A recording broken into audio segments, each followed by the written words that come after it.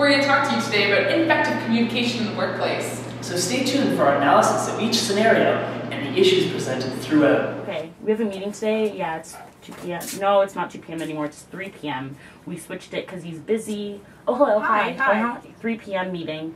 Yeah, okay. 2? What are you talking about, 2 p.m.?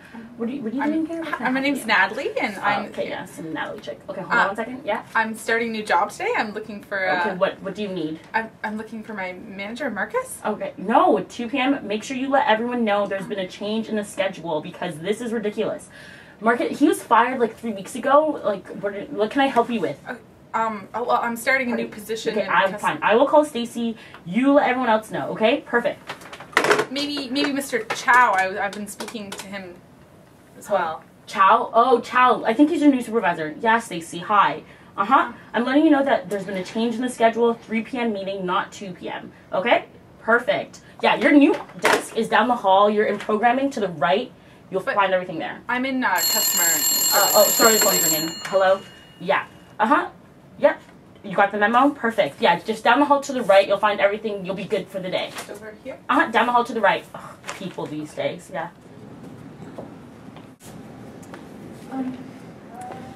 Do you know where the programming department is? Yeah, I think it's over there somewhere, like around there. Around some...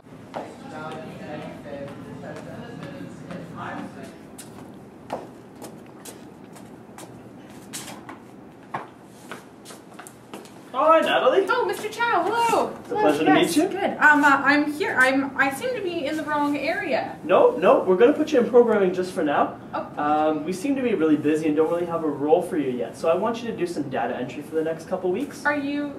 that's everything? Yeah, I'll send you an email later just upon the details of what you need to do. Okay, Natalie? Oh, all right. Have a good day. Okay. Hi, Mr. Chow. I was just wondering if you could give me some feedback on my performance as of late. I've been working hard on data entry, and I found a new way to tabulate the information without requiring a manual check. It makes the process faster. I have attached the files for you. Thanks, Natalie.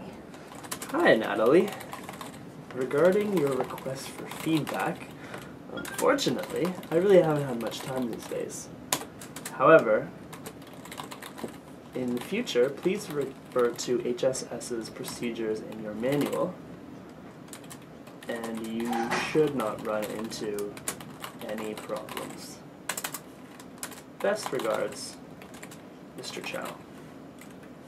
Wow, Steph, don't you think Mr. Chow was pretty sharp Natalie in that last scenario? No kidding. I think I know what the real issue is here. Oh, it's obviously ineffective communication. Absolutely. I mean, job expectations were unclear, and all of the actual communication was so ineffective. I mean, Natalie came out with more questions than she came in with. You're certainly right there, Steph. And adding to that, I mean, Mr. Chow's leadership style is so laissez-faire.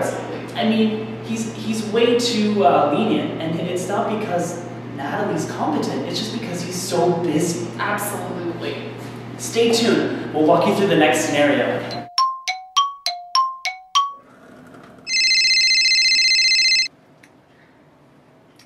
Hi, April. Is there something you need to talk about?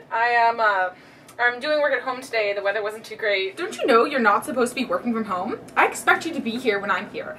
I really needed you yesterday, and I needed you here at the seminar this morning. It was very important. Well, nobody told me I couldn't log in from home. Like the programmers do it all the time.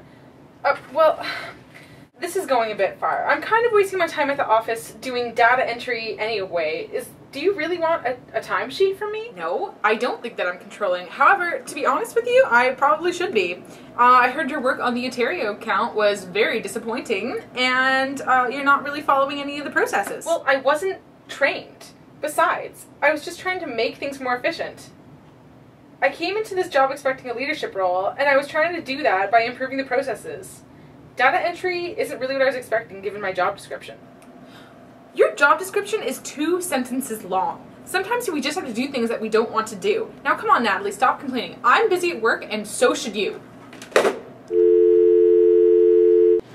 The problems just keep mounting, don't they? Oh, they certainly do, Steph. April is using the wrong power source to get things done. That's right, she's using coercive power, where punishment is threatened to get her way. Obviously, you need to present a win-win situation for everybody so that you can get their attention. Exactly. Also, all the channels of communication that are used here are so ineffective. Absolutely. Face-to-face communication is the best way to get across feedback, criticism, and training. That's a great way to put it, Steph. Stay tuned. There is a problem with the data and have to work on fix it immediately. Ciao. What am I gonna do?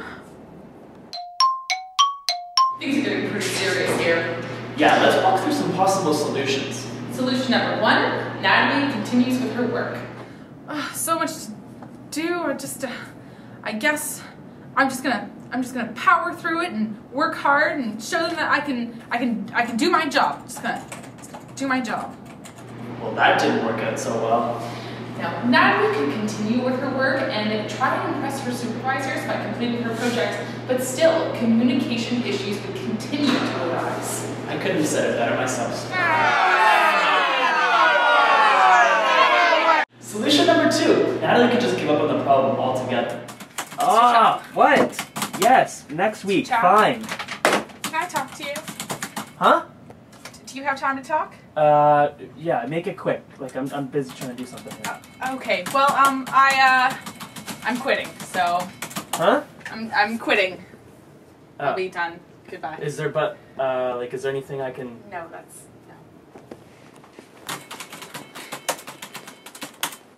Natalie gets away from the problem, but what has she learned in the end?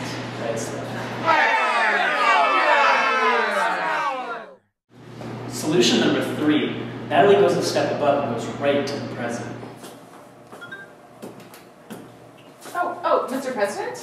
Hi, my name's Natalie. I've been meaning to talk to you. I've been meaning to make an appointment with you. My superiors, Mr. Chow and April. Oh, Chow, the VP? Yes. They're so ineffective, and I'm doing data entry when I'm supposed to be in customer care, and nobody's talking to me, nobody's listening to me, everything's just confused. We just really need to talk about, procedures. Oh, we should schedule a meeting to talk about this. Oh, okay, sounds good. Okay. All right, thanks. So why didn't that work out? Well, Steph, by going a step above and going right to the president, Natalie loses respect from her supervisors and seems very untrustworthy. And that really doesn't work out at the end of the day. No, it doesn't. So solution number 4, Natalie troubleshoots and takes on her problems right at the source. Mr. Chow? Oh, hi Natalie, how are you? Good. I think that we have some talking to do. Oh. First about, we need to clarify my job expectations, because there's so much miscommunication going around, and I don't really know what to do, and I feel that my placement in data entry is not doing the company any good, and we also need to talk about how the feedback between us is going. Okay, but I didn't mean to put you in data placement. I mean, I was just, well, we're really busy here. I mean, there's not much that we know where to put you right now. We're gonna have to clarify it. Okay. Okay, why don't you tell me a little bit more? Okay, and then that. Way to go, Natalie! That was by far the most effective communication process we've seen today. Absolutely. We're going to say that this is our number 1 choice in solving problems. So immediately, Natalie needs to finish up her projects for Mr. Chow because they have actual implications for the company. And next, I think it's really important that Natalie clarifies her job expectations with her supervisors. This will, number 1, give her more confidence in day-to-day and taking more autonomy and less direction in her job. Oh, absolutely. Natalie can set the standard for feedback and criticism by making it immediate, positive, specific, and performance-oriented. Great point, Steph. Oh, hello, Natalie. How are you? Oh, I'm great, thanks, Mr. Chow. How are you doing? I'm excellent. How's all your projects going? Actually, I just have a question about the Lumen account. Okay. Could we meet up a little bit later and Yeah, talk of course about we that? can. I'd love to make some time to help you with that. Okay, perfect. Thanks. Not a problem. Look how well that worked out. And hey, thanks for tuning in for this week's case on HSS. We hope to see you again next week.